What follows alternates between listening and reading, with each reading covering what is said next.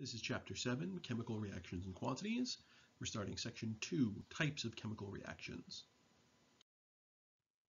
There are a lot of different ways that we can categorize chemical reactions based on how they proceed, the mechanism that they follow, and things like that. But broadly speaking, all chemical reactions can really be broken down into 5 fundamental types. These types are the combination reaction, sometimes called the formation or synthesis reaction, a decomposition reaction, a single replacement reaction, a double replacement reaction, or a combustion reaction. So we're going to look at each of these 5 different types of chemical reactions. The first kind is the combination reaction.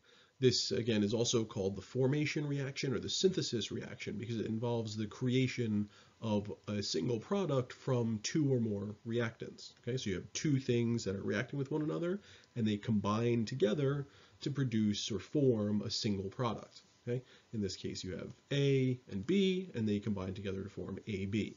Okay, these are just arbitrary placeholders; they're not real elements. As far as real elements go, here are some examples. You can take magnesium metal and combine it with oxygen from the air, and they'll sort of burn together and create magnesium oxide. You can take sodium metal and combine it with chlorine gas, and if you react those together, they can form sodium chloride or table salt. So in those cases, you can have 2 individual elements that combine together to form a compound. But you can also have 2 different compounds come together to form a more complex compound. So you can have, in this last case, sulfur trioxide combined with water to form what is actually sulfuric acid, H2SO4. Okay? So all of these take 2 reactants and leave a single product. Right? So they're combination reactions. This is the example of the combination of magnesium and oxygen. Okay, magnesium is a metal, right? So you can see a strip of this silvery magnesium metal here. And oxygen is obviously present in the atmosphere typically. So if you provide this some heat energy, what will happen is the oxygen molecules in the atmosphere will begin to react with the magnesium atoms in the metal and work their way into the structure. Give them enough energy, then it'll disrupt the magnesium crystal structure, and the oxygen atoms will become ions. There'll be a transfer of ions, and they'll start to work their way in and form this regular alternating structure of magnesium and oxygen ions, which is known as magnesium oxide. Okay? So 2 things become 1. That's a combination. The reverse of the combination reaction is a decomposition reaction. Okay? In a decomposition reaction, one substance, okay, in this case the compound AB, splits apart into 2 or more simpler substances. So in this case, AB splits apart into A and B, where these are just 2 different either compounds or elements. Right? So again, you can have a compound such as mercury oxide split apart into its elements, mercury and oxygen.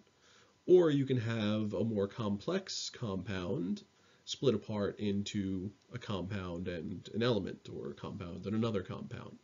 Okay? But in each case, you have 1 reactant, and it breaks down or splits apart into 2 or more products. This is the example of mercury oxide. If you heat it up or run an electrical current through it, you can provide enough energy for the mercury oxide structure to break apart, and the mercury atoms or ions to come back together, and the oxygen ions or atoms to come back together and form liquid mercury and oxygen gas. And the oxygen gas will form bubbles and escape into the atmosphere. The next type is a little bit trickier. It's a single replacement reaction. Here you have 1 element and 1 compound reacting together.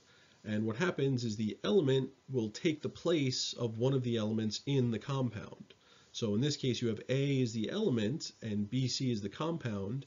And what happens is A sort of kicks out the B from the compound. And so A ends up partnered with C, and the B, which has been kicked out, is now by itself. Okay? So the A replaces B in the compound with C. Okay? And so we call it a single replacement because there's just 1 replacement happening. Okay? A good example of this is zinc dissolving in hydrochloric acid. So you have a zinc atom which will combine with the chloride ions that come from the hydrochloric acid, and the hydrogen from the hydrochloric acid will escape, and they'll actually pair up and form hydrogen gas. Okay? You could have a similar reaction with iron and copper sulfate. Iron will replace the copper, and you'll end up with iron sulfate, and then the copper will be left alone. Okay, so on the one side you have iron by itself, on the other side you have copper by itself. Okay, so this is a single replacement reaction. Here's the example of zinc chloride dissolving in hydrochloric acid. Okay? And a lot of these single replacement reactions tend to involve ionic compounds, although not always. We can still talk about them in terms of covalent compounds, but frequently they'll involve a metal and an ionic compound, and the metal is going to replace the metal that's already present in the ionic compound. Okay? In this case, it's not quite ionic, it's HCl, and H is not quite a metal, so it's not quite an ionic compound, but it shares some similar properties. And so a similar reaction happens. A double replacement reaction is the next step. Here you have two compounds, and essentially they trade partners. Okay, so typically this will be two ionic compounds, although again, not always, but typically it's two ionic compounds, and what happens is the positive ion from one compound will leave its negative ion, and it'll join with the negative ion from the other compound. So for a formula for an ionic compound, we always write the positive one first and the negative second, right? So the positive one first and the negative one second. So that means that A is positive and C is positive, B is negative and D is negative. So if A dissociates from B, well, it could meet up with the C ion, presumably, but since they're both positive, they wouldn't really come into contact. They would repel one another. But if A comes into contact with D, it'll begin to stick together again, right? The positive from A will stick to the negative from D. So if the attraction between A and D is more than the attraction between A and B, well then A will end up going along with D, right? And vice versa, C plus, C, which is a positive ion, will be left with the negative B ion, right? So this is a double replacement. Each element in a compound is replaced by another. Okay, or in a sense they sort of switch partners. Okay, and again, this is a lot of reactions between ionic compounds. These are called double replacement. Sometimes they're called precipitation reactions because often you have the formation of a solid, right? In this first case, it's silver chloride is a solid which is formed. So the attraction between silver and chlorine is pretty strong. So silver will leave the nitrate ion that it's originally with and join with the chloride. When they join together, they form a solid and then they precipitate out of solution as sort of a cloudy substance. Okay, and then you have another one, zinc sulfide and HCl, again hydrochloric acid. And again here, in this case, it's the formation of the hydrogen sulfide gas which is driving the reaction. So the hydrogen leaves the chloride ion and joins up with the sulfur ion and forms hydrogen sulfide. And then the zinc and the chloride ions are then sort of left behind in solution. They can come together and form zinc chloride. This is barium sulfate, the precipitation reaction of forming barium sulfate. So you start with sodium sulfate, okay, in water. So the AQ here means it's dissolved in water. And barium chloride, also dissolved in water. We'll see a little bit more specifically what that means later. But basically they're dissolved in water, all the ions dissociate, and then when a barium from the barium chloride meets up with the sulfate from the sodium sulfate, they form barium sulfate, which you can see has a solid, an S next to it, because it turns into the solid phase. So instead of being dissolved, it turns into a solid and then precipitates out. It looks like this cloudy substance is formed from two clear liquids, and as you let it settle, it'll just sort of settle to the bottom as a solid. Okay? The sodium and chloride ions are then again left behind, and they're still dissolved in the water, but the barium sulfate has formed a solid. The last type of reaction is sort of a special type, and this is a combustion reaction. Combustion is when you have a carbon-containing compound which burns in the presence of oxygen. Okay? So we already saw a reaction that was similar to this in the magnesium reacting with oxygen in a combination.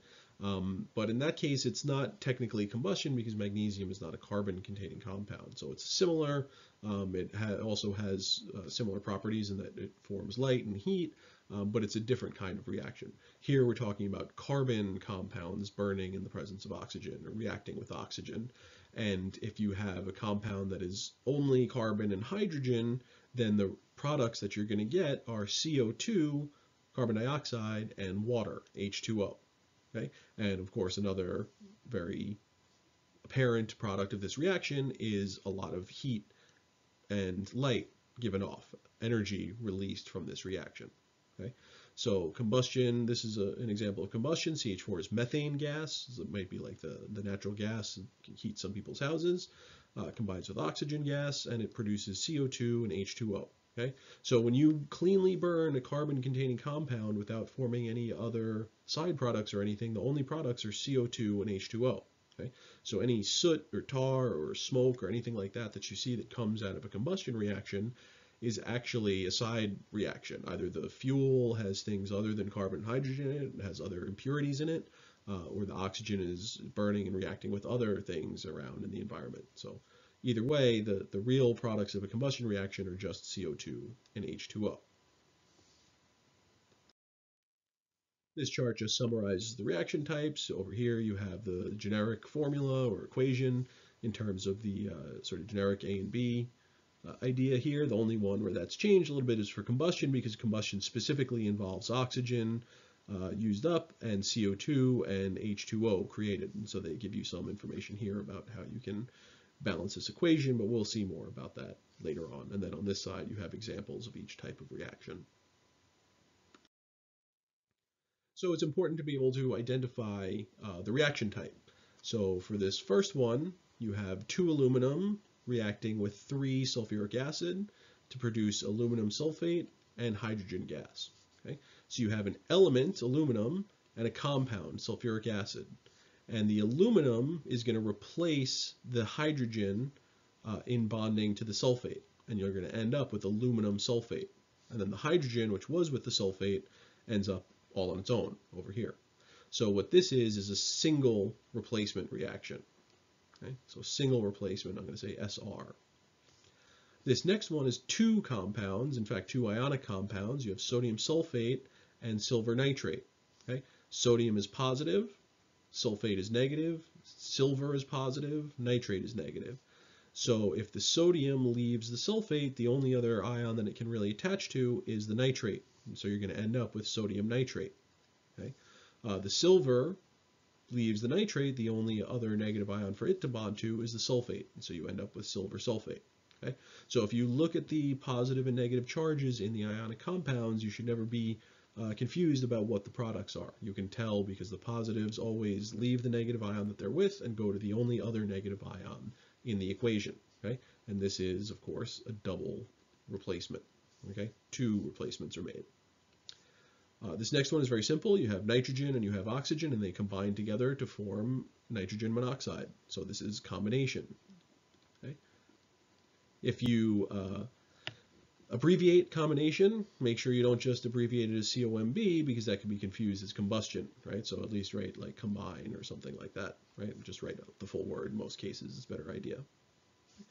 Because the last example is a case where you have combustion. Okay? It is a carbon-containing compound plus some amount of oxygen, and it creates CO2 and H2O, and also energy. Now, you might not always see energy. They might not always write energy as a product of the reaction. So look for the the O2 on the left and CO2 and H2O on the right, and that is a combustion reaction. And again, be careful about abbreviating that so it's not confused with combination. Okay? So there are other reactions, by the way, that will use oxygen or produce CO2 or produce H2O. They're not necessarily combustion. All 3 have to be present. Okay? In fact, all 4. You need a carbon fuel source, and typically it'll be carbon and hydrogen. And then you also need oxygen, and you have to produce CO2 and H2O. Without all 4 of those components, this is not a combustion reaction. Okay? This one has them, so it is a combustion reaction.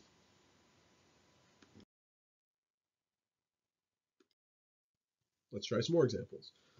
So here you have 3 barium ions and a nitrogen molecule, and they react to form barium nitride. Okay? 2 elements react to form one compound product, and so this is combination.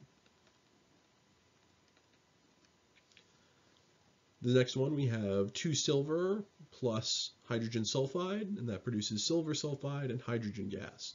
And so what's happening is originally, right, you have an element and a compound. And in the compound, the sulfur is originally with hydrogen, but afterwards it's with silver. Okay, so the hydrogen has been replaced by silver, and the hydrogen is now on its own. So this is a single replacement. Okay. C is pretty clear. It's a carbon-hydrogen compound plus oxygen. It gives you carbon dioxide, water, and energy. So this is combustion. Okay. Again, it has to have all those four parts. The energy sometimes is left off, but it has to have the other four material components. The next one is one ionic compound reacting with another ionic compound to produce two different ionic compounds. So what happens is the lead from PbCl2 leaves the chloride, right? Lead's positive, chloride's negative, so it leaves the negative chloride, and it finds the only other negative ion, which is the sulfate. So lead and sulfate combine together. Okay? In this case, lead and sulfate combine together, and they form a solid, which is not really soluble in water. So while everything else is dissolved in water, the lead sulfate forms a solid and settles to the bottom, or comes out of solution as sort of a cloudiness and then settles to the bottom. Right? Meanwhile, the chloride joins up with the potassium and produces potassium chloride. So this is a double replacement. Okay? Both of them are being replaced. There's two replacements occurring. And then last but not least, you have potassium carbonate, and this is reacting by itself to form potassium oxide and carbon dioxide. Okay? So this is one compound breaking down into two substances. Okay? In this case, they're both compounds, but they're still simpler compounds than you started with. So it's one thing reacting and becoming two things. This is decomposition.